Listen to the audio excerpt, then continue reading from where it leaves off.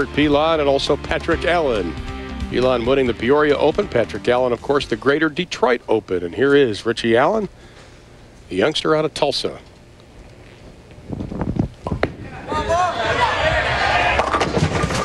Here's the thing to watch for, I think, in this match. You know, Ritchie Allen's trying to go straighter. And when you try to go straighter, you got to take a little bit of the hand action out of the bottom of the swing. Every now and then, Ritchie will grab up or snap on one. You know, his A game is really getting on it and really, you know, making the ball hook a lot. And when you're throwing straight, when you snap on it, the ball's going to break loose in the back end. Yeah, you talk about tempo. These two guys are completely different as far as tempo is concerned, something you and Brian Foster spoke about. Yeah, I think the big difference is Rick-Steelsmith gets the ball into the swing a little bit later than Ritchie Allen, so his first couple steps are going to be a little bit slower. And tempo and timing, I think, kind of go hand in hand. And it's all set up by when the ball is placed into the swing. The feet always try to match what the swing and the ball are doing. He has had such great ball reaction since the very first ball thrown today. Well, we talked to Rick earlier this week about his ball reaction. He said he was fishing, doing lots of different things, but watch this timing here. All right, now stop the tape. See how the ball gets back behind him in his third step? And it's all relative to the height of his backswing. Okay, go ahead and roll. Freeze. Now look where his hand is directly underneath the ball. That elbow to the inside, that's great power and leverage. Go ahead.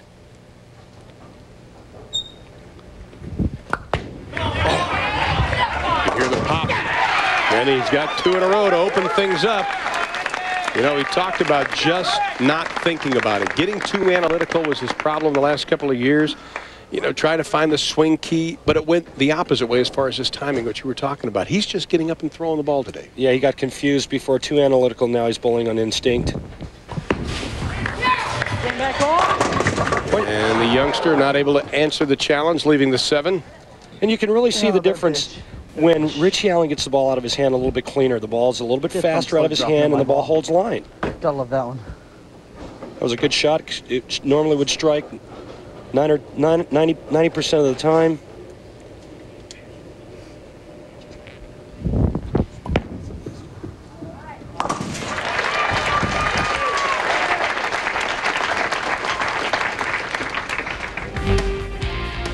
Well, last year, Toledo played host to some exciting PBA action at the National Championship at Southwick Lanes, and this year should be no different as they play host to the PBA World Championship. With the first place finish worth $120,000, the richest in PBA history. Be sure to catch all the action February 25th through March the 3rd, and we'll have the televised finals on Sunday, March 3rd at 12:30. Once again, it's the World Championship. Used to be the National Championship. That didn't look like it was going to get there. You know, you talk about great strikes. I got to give kudos to somebody you're very fond of, Bob Brown, who bowled his, I believe, 4th 300 game last Tuesday, 62 years old. 62 years old, my junior bowling coach growing up, Bob Brown, Marilyn Brown. Call them Mom and Dad. They're the greatest people in the world. He taught me everything I knew growing up, and now, of course, I teach him. So, Bob, I'll take full credit for that 300 game. I gave him a ball a couple weeks ago in Medford. He pulls 300 with it. Looking for the 21-pin advantage, and he's got it. You know, Rick has been so solid on the left lane. Now he's getting solid on the right lane. Well, he's making great shots. He has a real clear picture mentally of what he's trying to do with a bowling ball. And again, we said, you know, earlier in this first match, this guy is one break, one win away from really turning things around. And this would be a great time to get in the winner's circle. 40 grand, his biggest paycheck next to when he won the ABC Masters. Listen to his fingers pop at the release. Oh, he is on a roll. He's really got a good picture of what he's trying to do on both lanes. A little bit deeper on the left lane, going with that loft, holding the ball on line. 4 straight. Watch this ball get airborne. His hand is just so beautiful at point of release. It's underneath to the inside part of the ball, going right up through the back of it.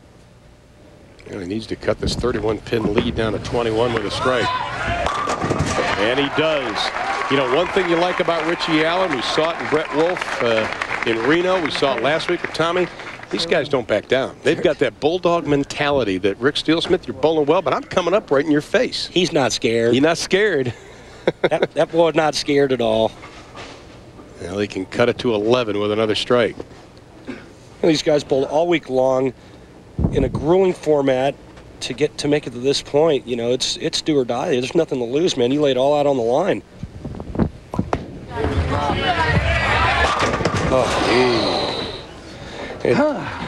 Making really good shots. He needs to carry. None about it.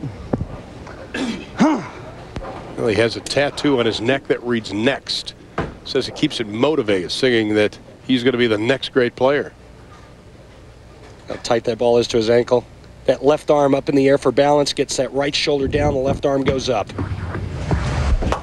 You know, it used to be the old adage was don't drop your right shoulder. Well, that was back in the days when you had to throw the ball really straight and go up the boards.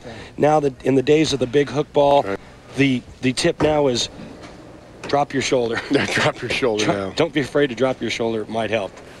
Get that right shoulder down. That helps you project the ball to the right. Well, he's just hugging the ball return. You can't get any closer unless he was inside of it. Looking to take a 32-pin lead with a strike. Steelsmith just making awesome shots right now. Somebody better go get him some coffee to go with that sweet roll. Well, there's nothing Ritchie Allen can do. Perfect game so far. Once again, a $10,000 bonus if you bowl a perfect game on television. Rick is still a long way from that, but it's not a bad start. 5 in a row. It's a good start. Trust me, the last thing on his mind right now is 300. Oh, yeah. Right now, it's striking each and every time he gets up and keeping the pressure on Ritchie Allen.